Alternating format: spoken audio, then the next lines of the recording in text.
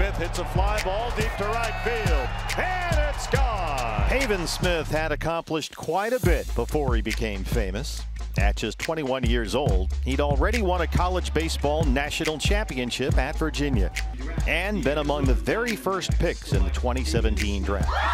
But what Pavin did just after that created a social media sensation and put him on every national television show in America. Okay, just home and love. The words are small, 4 little letters unto each, and yet you will not find in all the wide and gracious range of speech. 2 more so tenderly complete when angels talk in heaven above. I'm sure they have no words more sweet than home and love. Home. Thank you for raising me in a great home filled with love. Because of all the sacrifices you made to get me where I am, I want our family home to be yours. So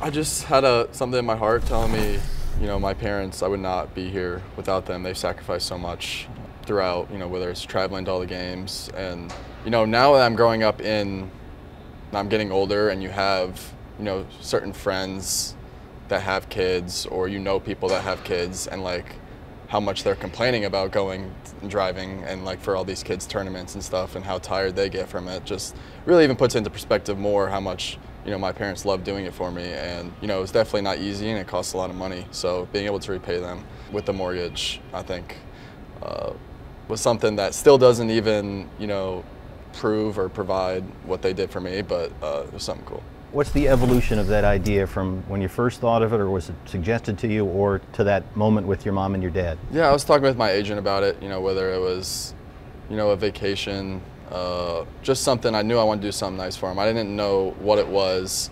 And then I didn't even really know how mortgages worked or anything like that. And my mom was trying to become a real estate agent, and she was kind of just explaining it to me. In no way like hinting that they wanted to get it paid off or anything, but she was just explaining how it worked and how it was a little bit of a burden for them, knowing that they were gonna have to travel out to Arizona and stuff. So that was a big thing. Once I paid off, they were so excited because they were gonna be able to spend that money that they were gonna spend on the mortgage to be able to, you know, fly out to Arizona and watch me play a little bit more.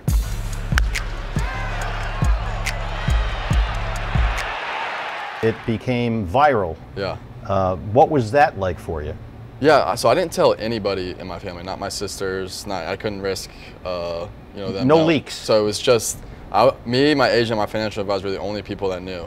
So it was like after everyone opened presents on Christmas, it was like one last thing in the tree. It's like a little envelope, and it was like a letter that me and my financial advisor like put together, that kind of like a poem, and I just told my sister to video it, and they still didn't know. So like, why do we have to video it? It was funny because one of my sisters was like over their shoulder reading it, and she became like some of the jokes of the internet because she had like her bare feet out, and like they were like making fun of her, and it was just like, they called her the Wendy's girl, which was kind of funny, but she didn't like it very much.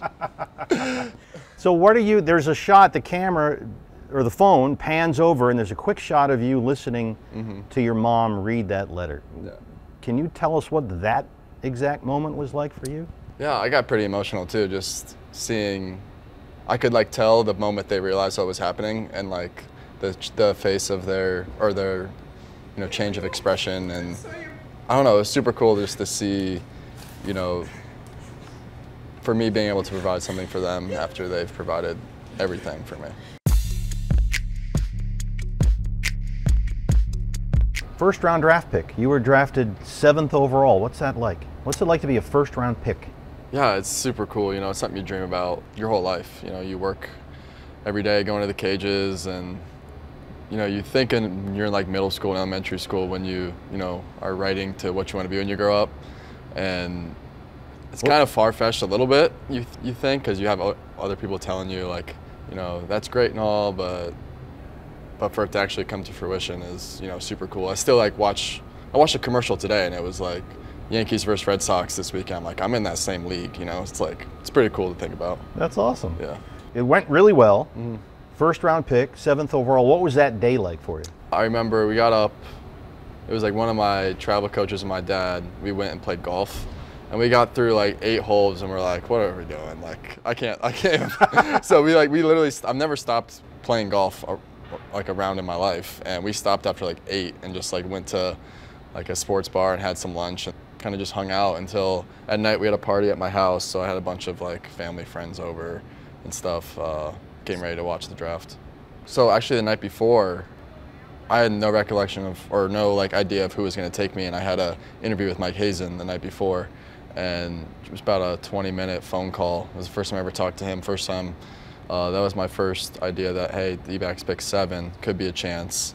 But I actually went to Philadelphia, who picked 8, and like did like the BP on the field and stuff, and got invited to do that. So that's where I was thinking I may go. But then after that call with Mike Hazen, it was a little more like, man, this could be a real chance at 7. With the 7th selection of the 2017 MLB Draft, the Arizona Diamondbacks select Pavin Smith.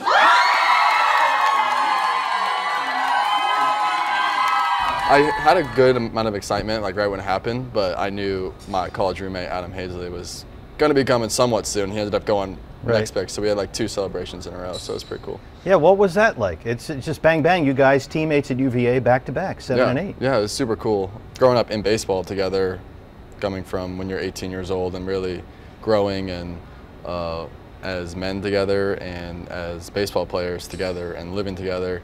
It was super cool because he had a great year that year, I had a good year, and it was just like, oh, this could be, you know, something cool that we'll remember forever. So was it a moment where you get selected, you're celebrating, there's hugs, there's tears, and then all of a sudden your teammate and your friend goes right after you? Yeah, it was like hugs, tears, okay, everybody be quiet, I want to see who the Phillies take. And if it's not Adam, then we'll, you know, have the hugs again until the next team. But luckily we didn't have to wait very long.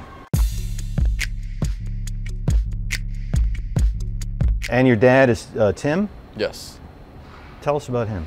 Him and my mom are both my #1 fans. He always wants to look at video after and stuff, but he was still like, he took me to the cages every day. At first he was the guy that I didn't want to go to the cage, and he dragged me to the cage, and I'm very thankful for that.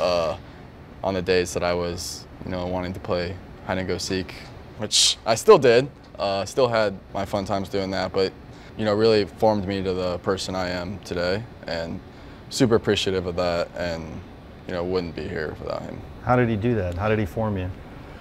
Oh, just making me, he's like a super big spiritual influence on me. I've seen him grow, you know, just watching him grow and change, you know, has made me want to do the same. So he had an interesting career, professional career. Yep. Where were you guys originally? We were in Michigan. Right. So I was born in Michigan, Grand Rapids, Michigan, and he was working at Amway. So I think they did a deal with Gary Player, where Gary Player came up to Michigan and did some appearance. And legendary golfer. Yes, he worked with my dad and liked him so much that he offered him a job in Florida. And my dad has always loved golf, always worked at golf courses, played high school golf, and was like, I can't pass up this opportunity to work with a legendary golfer. So we all just packed up and moved to Florida. I was 4, had a younger sister at 2, and we all just moved down to Jupiter, Florida, where the headquarters are for the Gary Player Group. Your dad then moves the family to Florida, becomes a golf person with Gary Player. There's connections there. How does that get you to be named after Corey Pavin?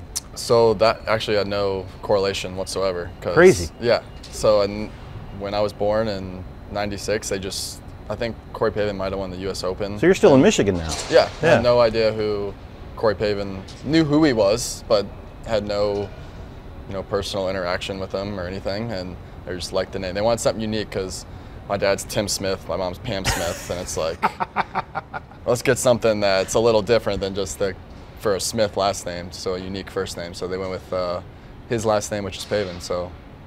That's amazingly ironic that they just sort of picked a random last name that they liked, gave it to you for your first name. Yep. Your dad gets into the golf industry. Yep. Does that eventually lead you to Corey Pavin? Yeah, so my dad stopped working for Gary Player in 2008 because he was traveling, just gone for, you know, weeks at a time. And I was 12 years old playing baseball, and he wanted to, you know, see that. And watch me as a baseball player. So he went into the medical sales where he could stay, you know, in one spot, not having to travel as much. So he stopped working for Gary Player, and after 4 or 5 years, he's kind of over the medical sales and wanted to get back into the golf business.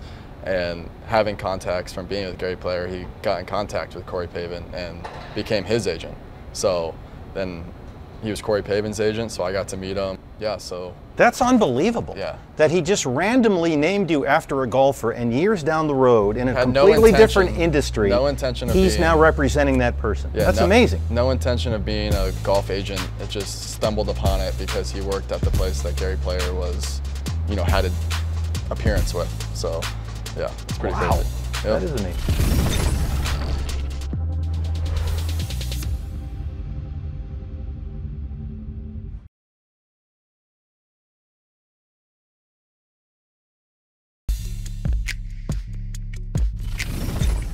Pavin Smith, fly ball, right field, and there it goes. So as you evolve as a baseball player now, you get to high school. I read you were a pretty good pitcher in high school. Yeah. Let's see, Got the scar to prove it. What's that? It's a little Tommy John in first year of college. Get out of here. That's a slip through the radar there. People can't see it because it's faded pretty well. So that would be 2014? 2015. 15. So it actually happened in 2014, but I played my whole freshman year. I went in as a two-way player, pitcher and hitter, and tore it in the fall. And it was partially torn. It wasn't all the way torn. So they said we could probably, you know, do some temporary holds on it so you can play a position during the season and then get surgery after the season.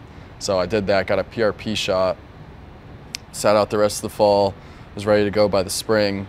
And it was funny because, like, probably halfway through the year, I was doing infield, outfield, and it felt good again, like, after the PRP shot. Right. And, you know, I threw one, I was like, oh my gosh, like, I felt it again, and the rest of the year I just grinded it and didn't even throw before games. Would just basically go on adrenaline between every game and waited till after the season to get the surgery. And we went through some pretty hard slumps my freshman year of college. So we scheduled the surgery as if we weren't going to make the playoffs, and we had to keep pushing it back as we went further. Right, all the way. Yeah, we went all the way in one. So my original surgery was set for like May 5th, and I didn't get it till July 2nd. So Dr. Andrews, who did my surgery, was like, "You're the guy that keeps pushing back the surgery." Yep. There's a line drive to center. That's a base hit. So in high school, I'm 5-0 with an 0.66 ERA. Were you? I know you said you were a two-way player, but was pitching part of the plan moving forward at that point? Yeah, I love to pitch. I know in high school the Yankees wanted me as a pitcher and not a hitter. Most people wanted me to hit, but there was a few teams that thought of me as a pitcher. So going to college, I wanted to do both, and didn't end up working out that way because I got hurt. And before my junior year, I was gonna pitch again. Was like throwing live ABs before games and stuff, and I just didn't feel right in my elbow, so they just shut me down and said you'll just hit. So it's funny because that 2015 season, that turned out to be quite a year. You won the national championship. You're one of the key hitters on the team. Yep. And I had playing with a bum elbow. Yeah. There were times where I would throw it in from the outfield and be like, if the ball comes to me, I need at least a 2-minute like buffer zone in between throws. It was pretty crazy. But then, funny enough, when I got to the College World Series playing in front of 30,000, didn't feel it one bit. Oh, I bet. And then got into surgery, and Dr. Andrews was like, this thing was hanging on by an absolute thread. Oh my goodness. He was like, I don't know how it didn't blow. Yeah. It was meant to be. Yep. It was pretty cool. I remember when it happened in the fall, like sitting in my dorm room, like crying, like I wasn't going to be able to play my freshman year of college. Just like. But thankfully, it wasn't all the way torn, and I got to, you know, push through to at least be able to do one of the things that I love doing. So you're going in Charlottesville from freshman year in tears in the dorm because you think you might not be able to play. You're able to play, and in that very same year, you win the national championship. Yep. Everything about your life is this crazy roller coaster ride so far. It's amazing. It was super fun. I mean, I'll cherish that moment forever. Being the first Virginia school to win a national championship, hopefully the first of many, because they're doing very well again this year. But you had your moment, right? I want to go game 3, Vanderbilt. Yeah. You and Walker Buehler.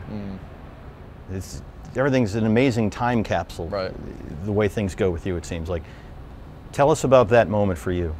Yeah, I was not having a great College World Series. You know, I had a great freshman year, and you know, just struggling through the whole World Series of just grinding, trying to, you know, do anything I could to help the team. And I finally broke out in that 3rd game when I think we were down 2-0. They scored 2 runs in the first in game 3, and it was like, we gotta find a way. And I think it was Kenny Towns walked that inning, and then I came up and hit a 87-mile-an-hour changeup that may or may not have thought it was a fastball.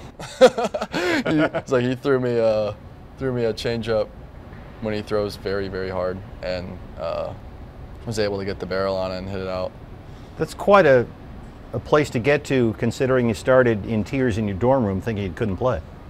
Yeah. That's a journey. Yeah, it was a fun journey. Definitely lots of ups and downs. Ended with a very high up though. So. And then later in that same game, you had the hit that put him ahead, right? Yeah, and then Adam Hazley was on second, 2-2, and I hit one into the. They brought in a lefty to face me, and I hit it in the 6 hole, so right into left field, and Adam scored to make it 3-2. So, when you see Walker Buehler now wearing Dodger blue and you're in Sedona red, are there flashbacks? Yeah, a little bit. He's gotten a little bit of the best of me now in the big leagues. I know I had 1 double off him last year, but it's funny because this offseason he was working out at the same place I was, but never brought it up. You know. Did you guys chat? Is everything cool? Yeah, we talked a little bit. But not about that. No, I never brought it up. I was going to let him if he was going to, but I didn't. Very polite. Yeah, didn't bring it up. That's considerate. I know he knows, though.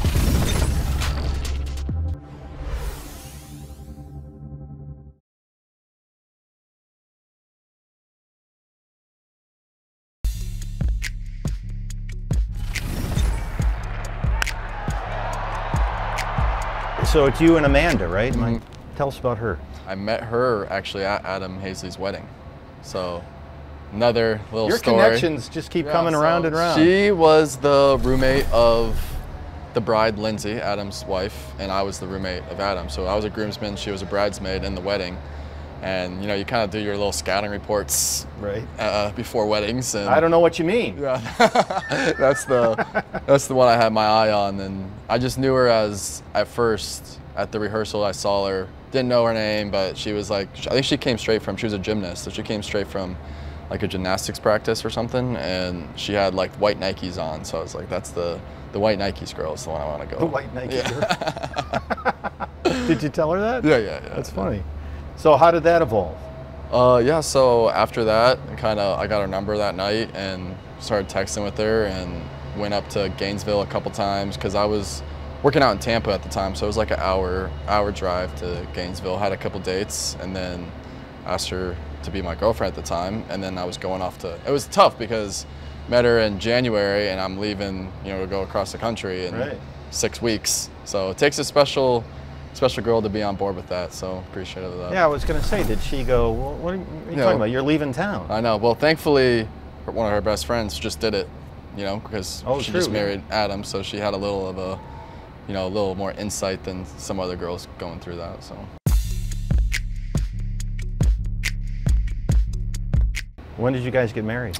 In the end of 2020, so we got engaged before the COVID happened, and then it was like a stressful planning while everything was going on, and we ended up having a relatively normal wedding that Florida would actually let us have. So. Oh, true, right? Yeah. So you were able to, you didn't have to cancel plans, or yeah, there's a lot of people went through that. Well, we were thinking maybe like during the summer it was like, oh, we might have to like move it, and she was super stressed about that, obviously, and thankfully. Didn't have to do anything. It's funny. You go to UVA, win a national championship as a freshman, make your major league debut, get married in the same year. I mean, you don't mess around. It's really funny. So that year we won the College World Series, she was at Florida, or she wasn't at Florida yet. She was committed to Florida, but she remembers watching the game and rooting against me because she was rooting because we played Florida twice or 3 times in that College World Series. So she remembers watching the games and, you know, rooting for Florida to beat us, so it's kind of funny. Did she remember the cute redheaded guy playing for Virginia? I don't know, hopefully. You have to ask her. Yeah. Well, it's on tape now, so she has to say. You guys are settled here now? Yep. Your Valley residents? Yep, and she's a personal trainer now at Burn Boot Camp. Yeah, so they like run little classes over in Gilbert. So if you want to get trained by my wife, you can go over there. There you go. Nice plug. Yeah. So she keeps you in good shape. Are you guys like both on top of diet and exercise and everything? Yeah. She worked out this morning, 8:30. She works out pretty much all the time. She has, after being a college athlete, you know, she couldn't get away from at least, you know, doing something athletically. I have gone with her to the Burn Boot Camp once, and it is. Did you survive? I got crushed. Now, is that like the whole CrossFit thing where you're climbing ropes and swinging big truck tires? And No, not totally that, but it is like nonstop. You know, it's like 45 minutes. Yeah. It's quick, 45 minutes, but high intensity. There's not much of a break. And I had flashbacks to college conditioning every time I do it. I've done it twice with her, and I'm like, only twice? I think I'm done. Yeah, it's really hard. I would think that that's a great off-season thing. Like you can just check that box, go with your wife a couple of times a week, and you're good. No? No, I'll lift weights and like sets and get my breaks, get my water instead of just nonstop. Right. Do push-ups for a minute straight. I'm just like. I hope this wasn't too painful. No, it was great. Awesome. Thanks, man. Thank you. Appreciate it. Yeah. Thanks, guys.